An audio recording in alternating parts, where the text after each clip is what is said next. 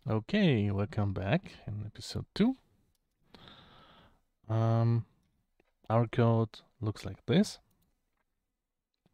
In this episode, we're gonna add, we're gonna draw something just to check everything works. Oh, and you see, I forgot to turn off autopilot. Well, that's easy. There we go. Um, yeah, we're gonna draw something on the canvas just to make sure that it works, and then we're gonna actually create our main loop, our game loop. We're gonna add a function called update simulation where we're gonna run our engine in, and we're gonna calculate our first thing, and that's the delta time. The delta time is basically the time between one frame and the next frame. And we need this delta time to update our simulation, to add movement to it. So, all right, then let's start first with getting our canvas, because we need something, to paint in. It's quite easy. We just call var canvas, and then we say document get element by ID. There you go. And here you need the ID of your canvas. Or in my case, it's my canvas. If you do call it canvas, well, it's canvas. So let's add my canvas. And then we need to get the context of the canvas. And that's also pretty easy. We're just gonna call canvas get context. And we need here a 2D inside because we want to have the 2D context, and that's it basically. And now we are gonna check if that works. For this, we're gonna draw a simple rectangle, a red one. This is, well, it's a bit more complex than doing it in a framework for C# or other languages, because we first need to begin a path. Then we need to say context, make a rectangle, and I just put some values in it. You can, I don't know, put in what you want. Just note the first two values are the coordinates where I want to draw it. First one is the x position, and the second one is the epsilon position. Oh, excuse me. And the other two are the width and the height. And I said epsilon. Sorry, I mean, of course, y position. All right. And then we're gonna set a fill style to, have a color. And I'm just gonna set this one. You can, of course, set everything you want. And then I'm gonna say fill that color inside the path, and then close that.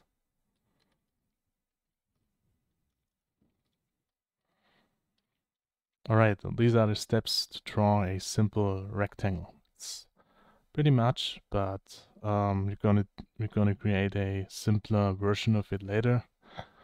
A wrapper class or a wrapper utilities class to draw simple objects. Okay, so now we're gonna test that.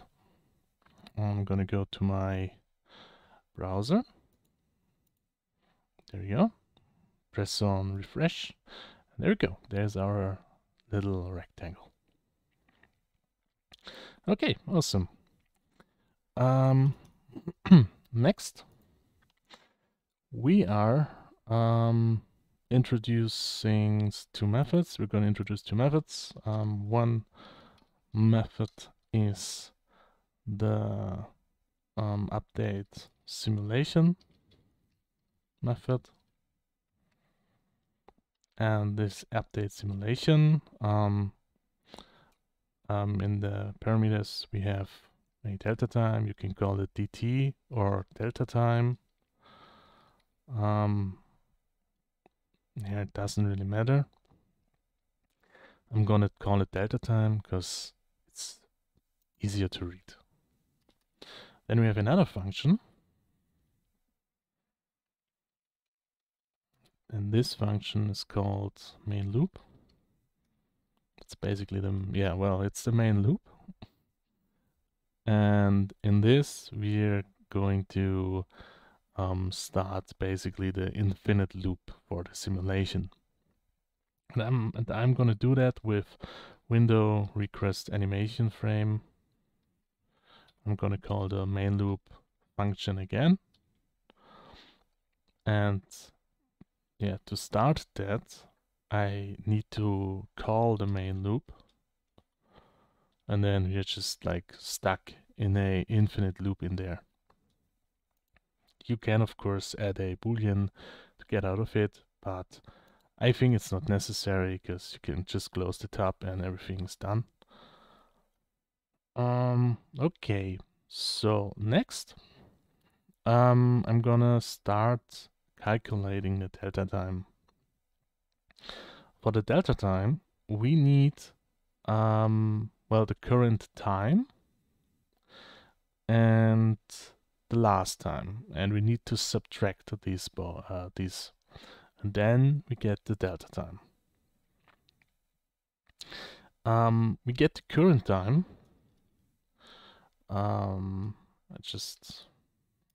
I create the variables outside of the function. Just above the main loop, we can comment these things here out. I'm gonna create the variables I need right here. And the first thing is we need a current time. And I'll set that to 0. Yeah. I just set it to LED. Okay, so the current time, we can get the current time by using performance.now. And if we lock that,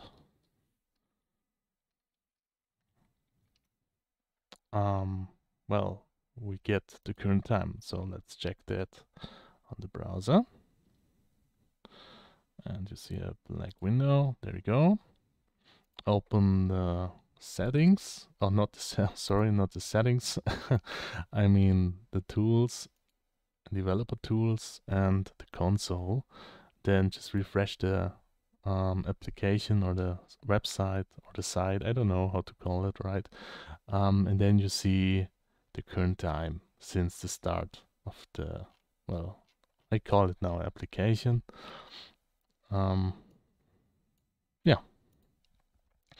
What we're gonna do now is we are create or calculate the delta time. For that, I'm gonna add a new variable, and that's called delta time. There we go. And we can calculate the delta time with the current time minus the last time. So you might ask, what is the last time?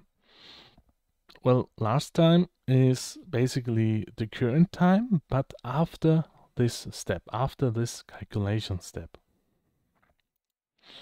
And what I'm gonna do, I just set the last time here to the current time.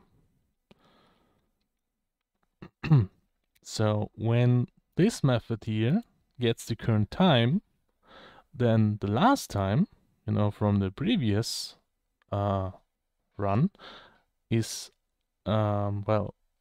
it's the last time basically in that last function call. it has the time in the last function call, and this one has the current time in this function call. And so we can calculate the delta time. But if you're gonna run that, now we run into problems. Oops, I don't want to do that. Let's check that. Yeah, we see last time is not defined. So we need to fix that. And that's quite easy. We just need to initialize a new, or we need to add a new variable. I'm gonna add it above, above here. And I call it let last time. And this is performance.now. And now we can calculate the delta time successfully. I'm just gonna print now the delta time. And let's see how does it look. Okay. Just wait a moment. There we go. Yeah. Don't forget to save. And there we go. We see the delta time. Just to note, this delta time, is in milliseconds, but it's a convention to have it in seconds. So we need to divide it by 1000. And that's pretty easy too.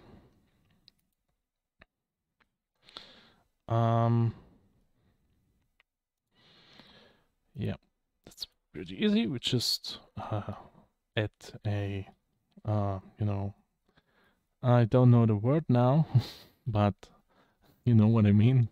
You know, these, not curling braces, but these things. All right, and when we do that, and we go back to the application and restart, and now we have that in seconds. Awesome. Yep. So, and that's almost everything in this episode. We just need to call update simulation, and that's pretty easy. I'm gonna call it right after the delta time calculation. So just update simulation and give it the delta time. And I'm gonna move this console log in here just to make sure everything works. Okay, don't forget to save, because I'm always forget that. Let's see if it works. It does work, awesome. And yeah, that's a very important part. I hope everything was clear about how to calculate that. If you didn't understand it, just replay the video. I'm sure you get to know that. And if you still don't understand that, there are a lot of good resources about delta time and a lot better methods to just calculate it like this. Sorry. Yeah, but I guess that's a pretty good start. And for a couple of episodes now, it's not getting more complex. But it will get a bit complex, more complex later on. All right, that's for this episode. Thank you for watching, and see you in the next video. Bye.